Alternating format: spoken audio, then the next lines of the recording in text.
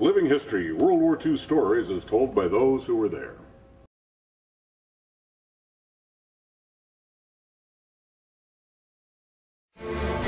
Since early January of 1942, President Roosevelt had advocated a bombing attack against the Japanese homeland to prick Japanese confidence and boost American morale.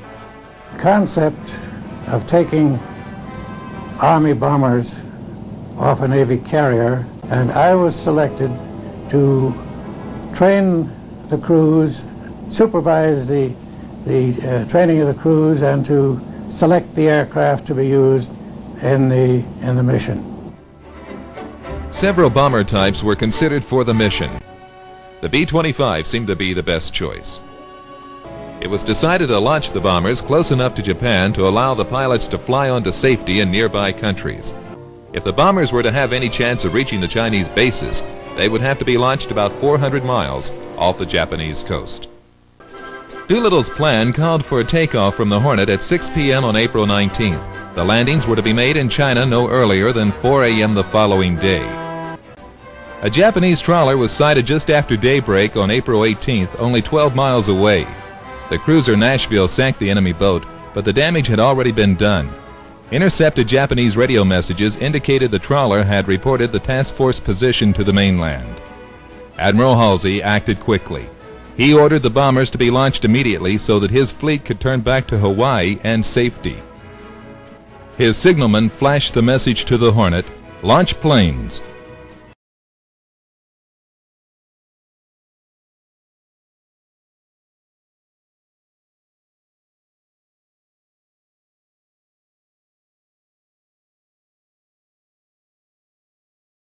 Of the 15 B-25s that made it to China, 11 were abandoned in flight, their crews bailing out, and 4 crash-landed or ditched off the East Coast.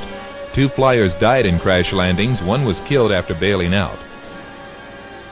Most of the crewmen were eventually picked up by Chinese peasants or guerrilla bands and treated with the utmost kindness when it was learned they were Americans. The Chinese people showed great respect for the Americans and went out of their way to help them escape. Thousands were to pay with their lives for this help in the days and weeks afterward.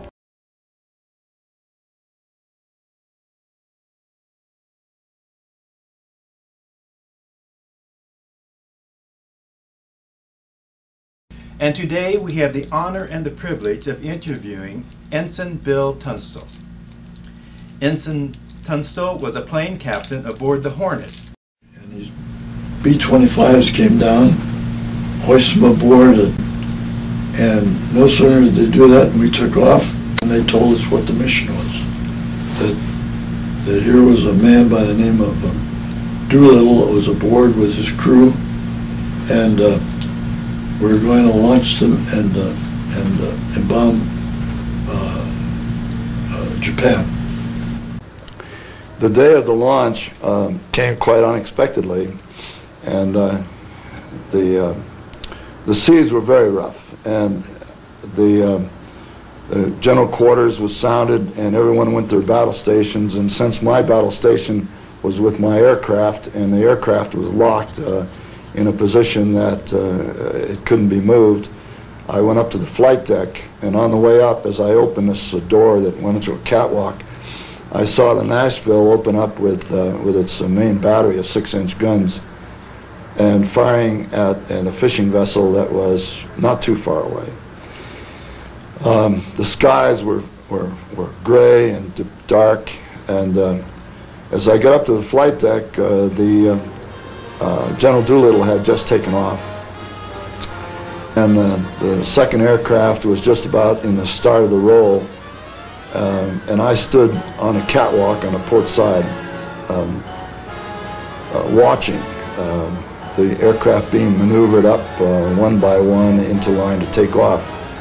Now, an aircraft of this size had to be timed because the ocean was so rough that the launching officer would begin the roll just as the bow went down.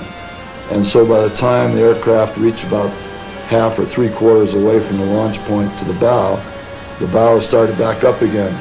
And so the aircraft would